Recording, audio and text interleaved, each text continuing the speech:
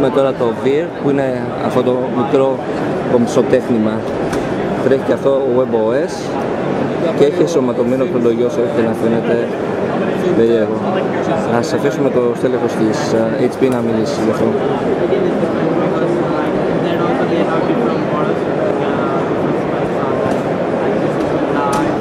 Το ίδιο σύστημα των καρτών.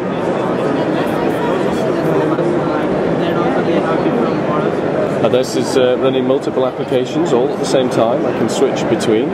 I can scroll through my contacts. They're all fully live and they scroll. I can add cards into an activity stack.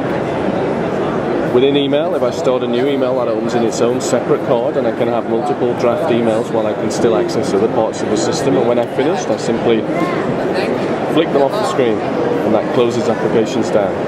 I can bring information in from all places in the web. For example, I'm currently synchronizing. HP Synergy allows me to sync with Exchange, Facebook, Google, Palm Profile, and I can add even more accounts such as LinkedIn, additional Google, up to 16 Exchange accounts, Photo, eBookit, Yahoo, YouTube, and importantly, third parties can also plug into this system as well. So I can add in even more accounts, and the power of that is really that Synergy brings in information from the cloud and integrates it really deeply into the platform. So for example, here in the contacts application, what looks like a fairly standard list and with information about an individual is bringing that information from those multiple places and synchronizing it and presenting it in one really clear view. Equally in calendar, different colours represent different calendars. So I have a shared family calendar with my wife on Google, and she updates that from her WebOS device. I update it from mine, and we share the same calendar. We also have something called Just Type, where I just literally start typing from the Today screen and the device adapts to what I'm trying to do. Maybe I'm trying to call a number, find an application, search on Google, search within an on-device application, or even perform a quick action, which there are some standard ones that we offer. But importantly, third parties can also add here. I can literally start typing and update my Facebook status all in one action. I don't need to go and find the application, I can do it all from Just Type. Finally, when I put the device down on the touchstone, previously we just had the clock application. Well, now I can demo this here. It can be more useful. It can show the clock with day and night mode. It can show a photo if it's on the living room. Maybe it can show a photo slideshow. Or if it's on my desk, perhaps I want to see my agenda for the day. But this exhibition mode is also extendable to third parties. So here's... Oh.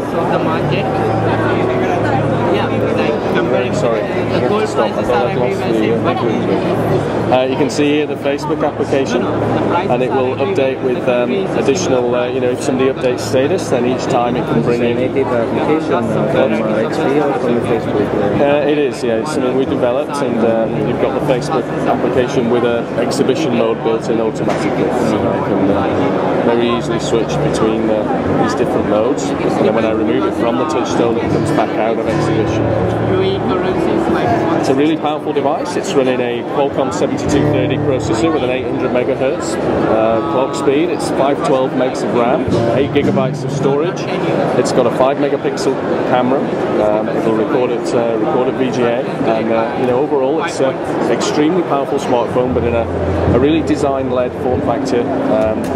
You know, for somebody who doesn't want the bulk of a smartphone but wants the power of it, and it's a great conversation piece. It really sparks conversation with people.